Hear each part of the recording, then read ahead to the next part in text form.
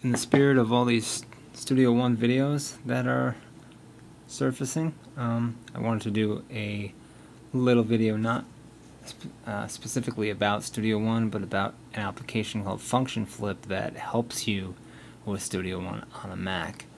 What I've been doing is when I go into Studio One, I want to change my function keys to standard function keys. I can press F2 and I can see the edit window, press F3 and see my mixer, etc. But when I'm not in S1, I want to keep all my function keys as a special function keys in Mac, so I can turn the volume up and down quickly. I can press play and pause in iTunes and all that sort of stuff.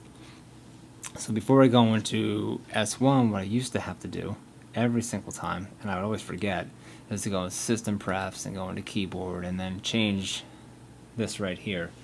But I would always forget. I would go in and half the time I wouldn't do it. So I wanted to find some kind of macro that would change that quickly, but what I found was even better than that. What you need to do is get FunctionFlip first and install it, and you got to go to http://kevingessner.com/software/FunctionFlip, or just go to your favorite search engine and search for FunctionFlip and it should come up. And you just scroll down to where it says Get FunctionFlip and get FunctionFlip 2.02. It's a free app. So once you have that installed, what you need to do is go into your system preferences, and what you'll see here is that FunctionFlip shows up in the other category in your system prefs. But to turn it on, you want to go into Universal Access first, because you want to make sure that this checkbox right here that says Enable Access for Assistive Devices is checked. If you don't check that off, FunctionFlip won't work. Okay, and then open FunctionFlip. Now, what you'll see here is F1 through F12, and what you do is you check off the ones that you want to act as special function keys.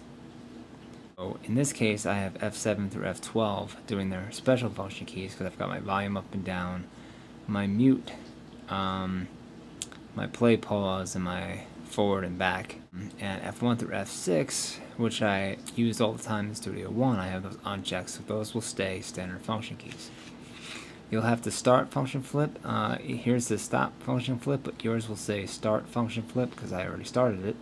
Make sure you hit that, and also make sure you check off start FunctionFlip at login. If you don't do that, the FunctionFlip settings will not be on when you start up. You'll have to start it each time. So if you click that, it'll start it at login. You won't have to ever go in here again. And another tip in the keyboard, make sure that you have this checked off to start off as default with everything as standard function keys, because then when you go into FunctionFlip, you'll just check off the ones that you want to perform their special functions, and the ones that you want to be standard, you don't check them. So now when you're in Studio One, and I'm not going to press any function keys here, there's your volume up and down. You still have a mute, and this is great if you're on the road and you just want to mix stuff and you don't have a sound card hooked up, and you can quickly bring your volume up and down and hit your mute and all that junk. And then your function keys are here, and you have your edit window and your mix window, and that stuff is all there, and it's good to go. You have your F4, you have your inspector, you have F5, you can open and close your browser, and it just makes it a lot easier in Studio One. So hopefully some of you out there on Mac can put this to use. Thanks.